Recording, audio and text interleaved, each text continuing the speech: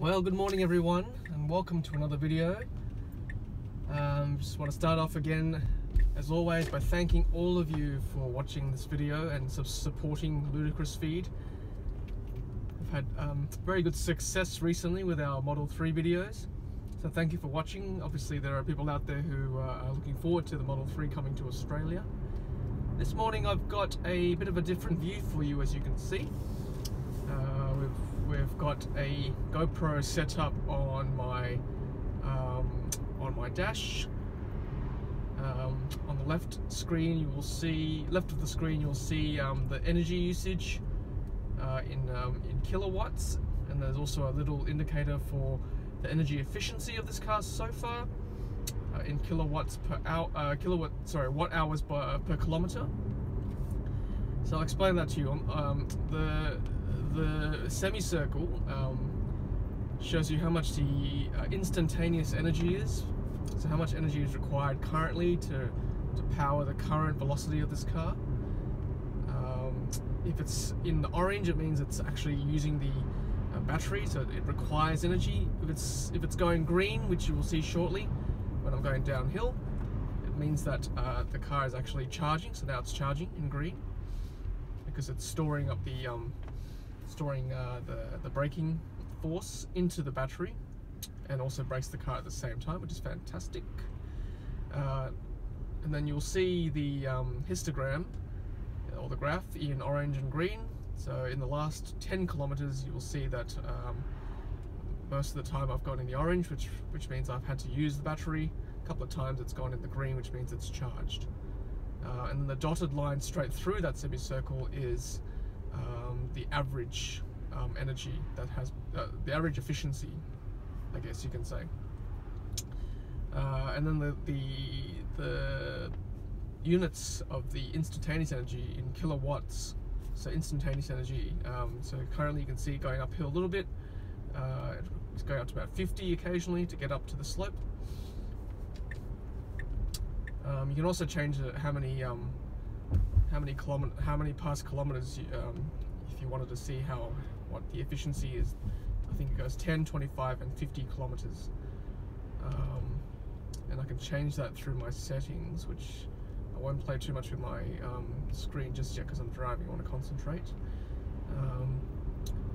Now the middle part of the dash, obviously the top number is the number of kilometers an hour I'm traveling at currently, and I'll do my very best to keep at the speed limit this morning.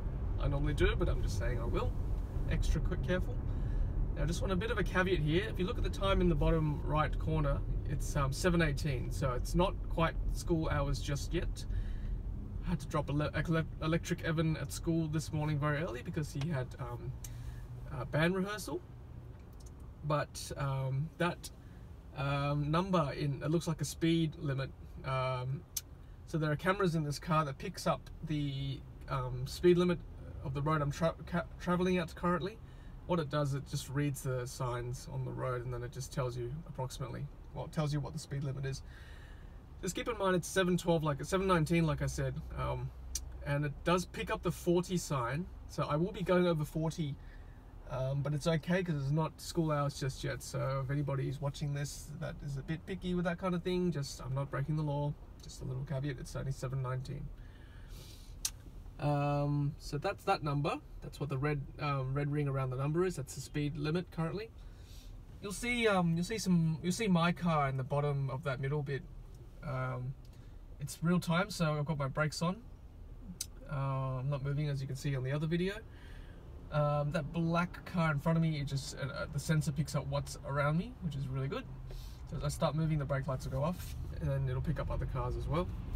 And then the radar of the car uses, it will tell you what's around you. So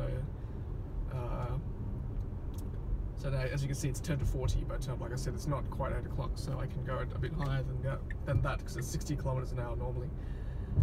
So yeah, the radar picks up the cars and things around me. So now it's in yellow, which means it's coming closer. When it's very close, it'll turn red. If it's grey, it means it's a safe distance away. Alright, so on the right of the screen, there are some stats.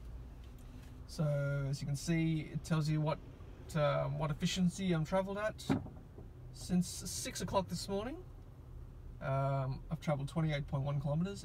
Electric Evans School is quite far away from my house. Let's cross the roundabout first, and then I've travelled 44 minutes so far, and I've driven at an efficiency of 202 watt-hours per kilometres. Now it's 200. So I try to drive at around 200 watt-hours per kilometre. That is I think personally that is the best efficiency to travel at.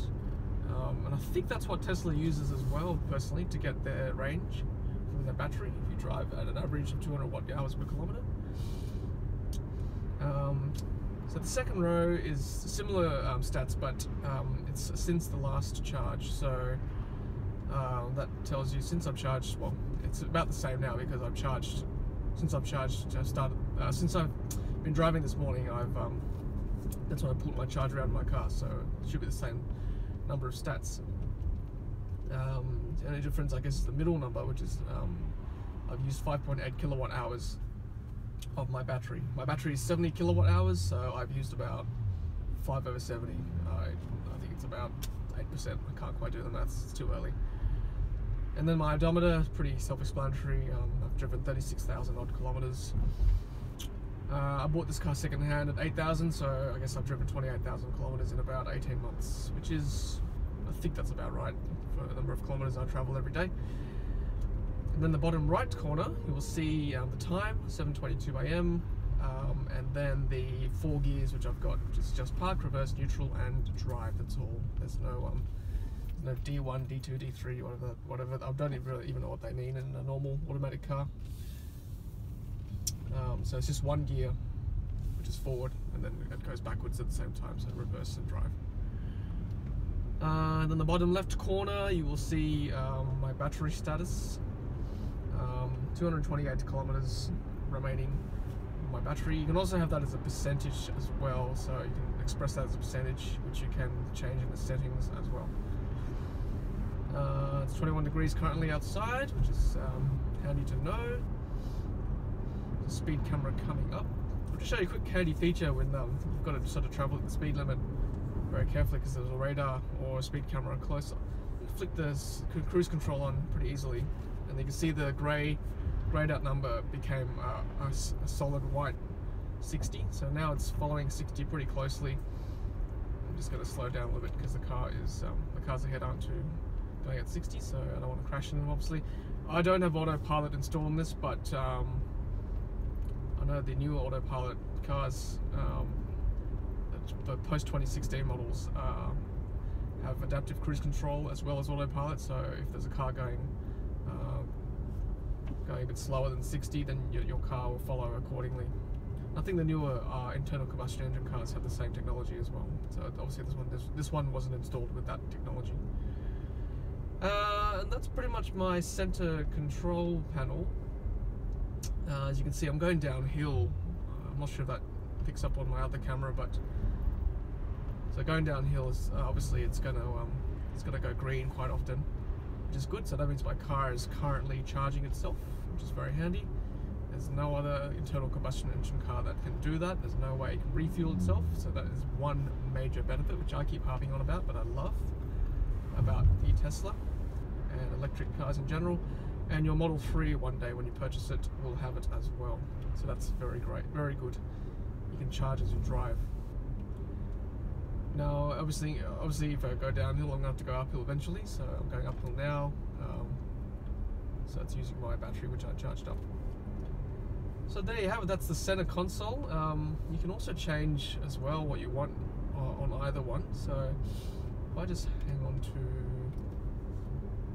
so you can sort of change what you want, energy settings, which is what I've got. You can have media, you can have what's currently playing. So there's my radio station, which I like to listen to. You can also have your clock, funky little analog clock. You can also have empty, I guess that's the future. You can also have your sorry, energy is different, I'm sorry. Energy is the same as the other one, so it swaps around. So I like to have it on trips normally, but you can also check your tyre pressure. So it's not too bad, 44 psi, which is quite high, I know, but I think Tesla recommends it to be quite high. The back ones are a bit low, so I might have to go in and pop those up. You can have your phone, so no calls currently, so I can't choose that. So I'll go back to trips because I like having my stats on my dash. On the left side, very similar. You can have your media, which are music, energy. So go past this traffic light first. Oh, that's the volume for radio as well. Media, energy, trips, car status. Oh, you can have your GPS as well. So, for example, let me show you. I'm just going to, let's have a look. Navigate to Sydney.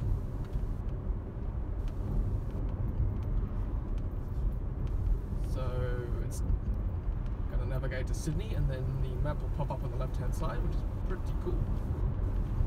It's going to go at 60 as well, so I don't break the law. Please follow the road for 3 kilometers. Yes, I will. So yeah, that's pretty cool. You can have your navigation right there, which is very handy. Also pops up on the big screen as well, on my center console.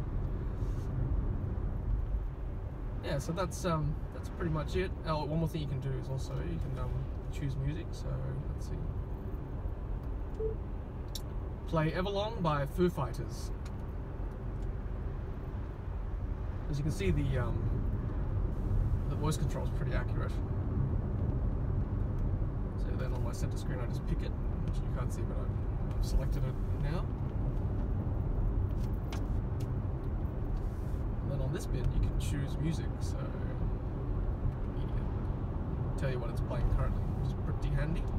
And you can also control your volume as well, so you won't play too much of this, otherwise I'll infringe copyright. So you can pause as well through here. And that's it, guys. That's pretty much the center console. It's very handy. It tells you pretty much all you need to know. So thanks for watching this morning. Hope you've enjoyed that. And if you like these videos, please subscribe. We really appreciate your support so far. And please leave your feedback. Tell me what else to do. Tell me what else you want to know about electric vehicles. And yeah, we'll certainly speak to you very shortly. Have a wonderful day wherever you are in this world, and stay charging. Hey, thanks for watching, and thank you for helping us to bring the electric vehicle revolution to Australia. If you've enjoyed our videos, please take a moment to hit subscribe. We really appreciate it. If you're close to buying a brand new Tesla, then lucky you. Use one of our promo codes on screen to unlock special goodies from Tesla. Happy charging!